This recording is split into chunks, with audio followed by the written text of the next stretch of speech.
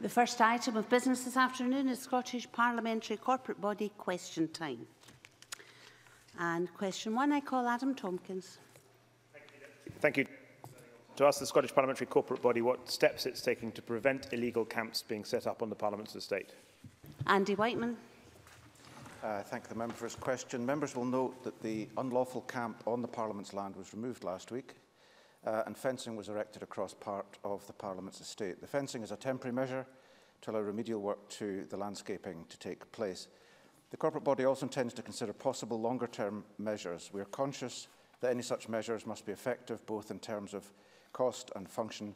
They'd also have to be sympathetic to the landscape and to maintain the freedom of access to the many who come to the public areas of the Parliament's estate to protest peacefully and lawfully or to simply enjoy the surroundings.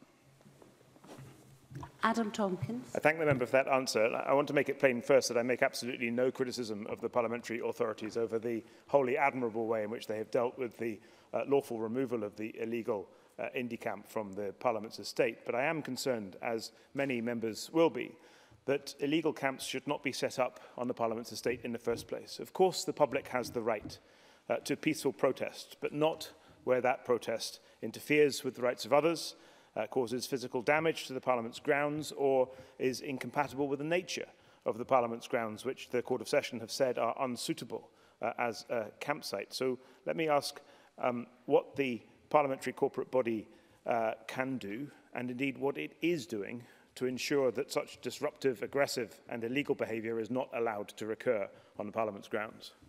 Andy Whiteman.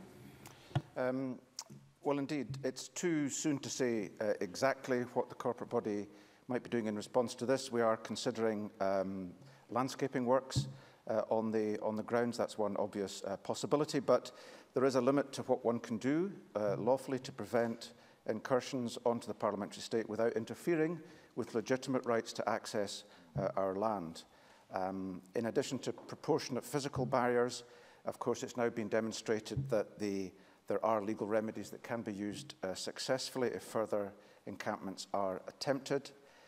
Should note, of course, that the form of protest that was the subject of the recent court judgment is not one that is guaranteed under convention rights. We understand that protesters plan to seek leave to appeal to the Supreme Court, but we are confident that the order we achieved from the courts and the precedent that's been set in this instance, together with works that may be ongoing to landscaping, will help to limit the risks of this happening again, because I would stress that Parliament very much welcomes legitimate protest, legitimate demonstrations and the freedom of the public to access the parliamentary estate. Question number 2, Edward Mountain.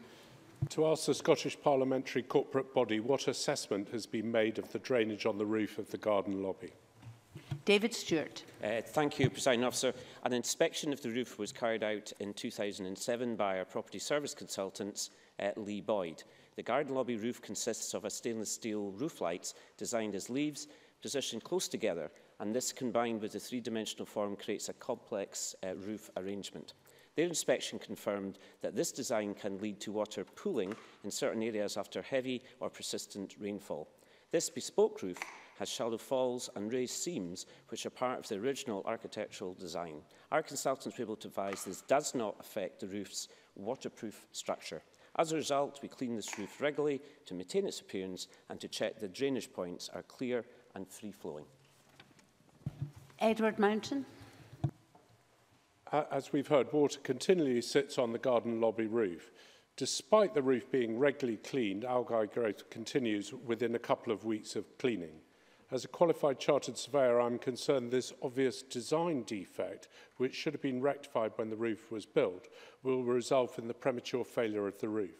Could I ask what is the annual cost for cleaning the roof, which appears to be done on a 3 to 4 week basis, and ask whether it would not be better to fix the problem now rather than continue to clean it?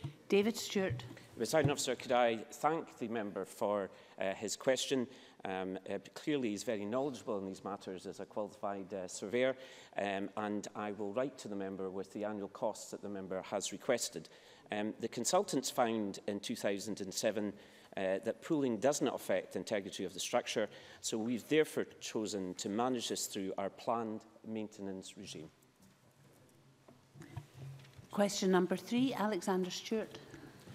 To ask the Scottish Parliamentary Corporate Body whether it will consider installing additional boiling water dispensers in the building in light of health and safety concerns.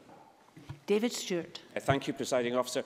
The corporate body currently has no plans to install additional hot water boilers in the members' block. There are no mains water available other than at the north end of the corridors. The showers and the toilets at the other end are tank-fed water and therefore not of a quality suitable for tea points, and plumbing mains water to the end of the corridor would incur considerable and substantial costs. Tea points are provided at all levels of the MSP block, and where possible, doors are held open to allow unrestricted access along the corridors. Alexander Stewart. Can I ask what measures are in place regarding risk management assessments to deal with any drink spillages in the building? David Stewart. Thank you, President Officer, and can I thank the member for that question. And clearly, any spillages should be reported to Facilities Management Help Desk, who will promptly inform the cleaning team. We have not received any reports of accidents over the last 12 months, and we strongly encourage members, staff and visitors to report accidents through the Health and Safety Reporting site. This will allow us to identify problems and take appropriate remedial action. Question number 4, Stuart McMillan. Thank you, Presiding Officer. To ask the Scottish Parliament Corporate Body what it does with unsold food from eating facilities in the building. Gordon MacDonald. It's estimated that only 4% of food at Holyrood goes to waste.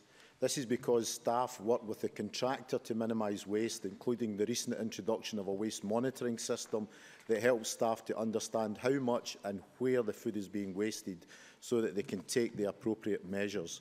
All food waste is collected by the waste disposal contractor and taken away for industrial composting. Stuart McMillan.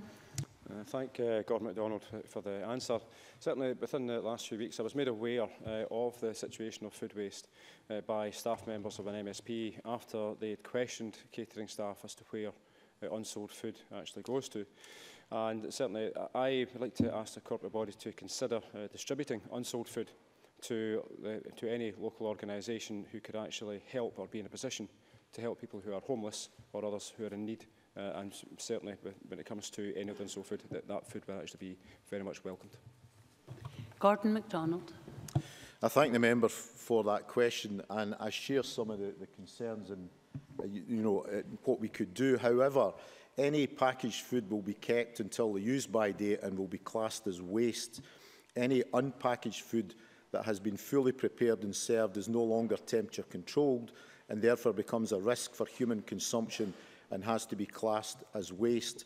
I'm aware this question was raised earlier this year at a previous corporate body question time, and I'm aware that officials keep this under regular review. That concludes corporate body question time, and we now move on to the next item of business. I'll give a few minutes for people to arrange themselves suitably.